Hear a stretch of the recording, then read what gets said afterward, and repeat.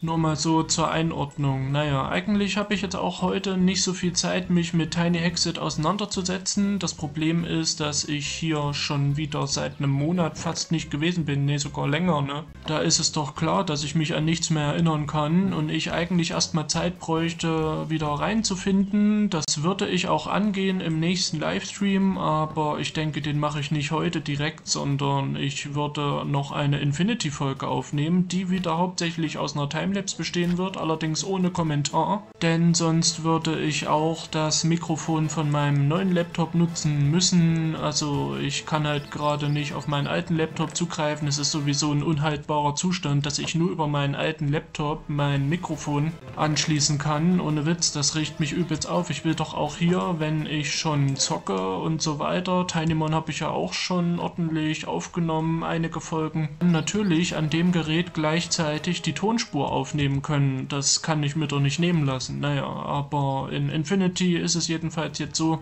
dass ich ohnehin vor einiger Zeit schon so ein Video gemacht habe, was nur am Anfang oder naja, da noch bis ungefähr nach der Hälfte entsprechend mit Moderation war und dann nicht mehr. Jetzt ist das ganze Gewicht nochmal ein bisschen verschoben, dass wirklich nur die erste Minute oder so mit Kommentar ist noch aus Szenen der letzten Aufnahme und dann geht's mit der Timelapse bereits los. Aber dafür haben wir mal wieder eine vierfache Geschwindigkeit auch, würde ich sagen. Und ich weiß noch nicht, wahrscheinlich werde ich eher am Anfang des Videos dazu noch einen kurzen Text einblenden, damit ihr auch entsprechend Bescheid wisst und nicht dieses Video hier gesehen haben müsst, um das Ganze zu erfahren. Naja, danach sollte es hoffentlich irgendwann mal wieder in geordnete Bahnen übergehen, dass ich so eine Aufnahmesession mache, wo ich zum Beispiel, keine Ahnung, 3 Folgen erstmal normal zocke, weißt du, hintereinander weg oder auch zwischendurch einen Livestream mache, jedenfalls dann eine Timelapse oder so, weißt du, immer schön mit Abwechslung zwischendrin. Ich denke, das ist doch der beste Weg und das hatte ich ja im Prinzip auch Anfang Juni gemacht, gell? Obwohl ich dann später schon wieder gedacht habe, naja, eigentlich ist das doch nicht so gewesen, aber genau so würde ich mir das vorstellen. Im besten Fall natürlich mit so vielen Folgen wie möglich hintereinander, aber naja, man kann sich jetzt auch nicht übernehmen und vor allem brauche ich erstmal die Ideen dafür. Jetzt habe ich zwar noch ein paar Themen übrig, die ich einstreuen kann, aber auch nicht unendlich viele und da muss ich halt schauen, wie ich das Ganze wieder manage, Alter, und wir sind schon bei 20 Minuten, das gibt's doch nicht. Da habe ich jetzt mit der Rohaufnahme überhaupt nicht mehr aufgepasst, was die Zeit angeht, aber gut, das hat ja vielleicht auch positive Seiten. Ich will nur nicht hier noch irgendwie Material übrig haben, denn mit der Soundqualität möchte ich euch das zu einem späteren Zeitpunkt eigentlich nicht nochmal anbieten. Also ich versuche schon drauf zu achten, dass das wirklich eine Ausnahme bleibt und naja, jetzt konntet ihr euch halt mal ein Bild davon machen. Ansonsten verabschiede ich mich, danke fürs Zusehen. Jetzt ist es nur leider nicht so spannend gewesen, wie ich mir erhofft hatte. Naja, aber es ist ja klar, dass man erstmal wieder reinfinden muss und am besten gucke ich mir bis zur nächsten Folge auch nochmal den letzten Livestream an, um zu erfahren, was nun wichtig ist zusammenzufassen. Und dann kann ich ja auch schon wieder die neuen Sachen zeigen, hoffentlich aus einem Livestream oder Timelapse-mäßig, ich weiß noch nicht,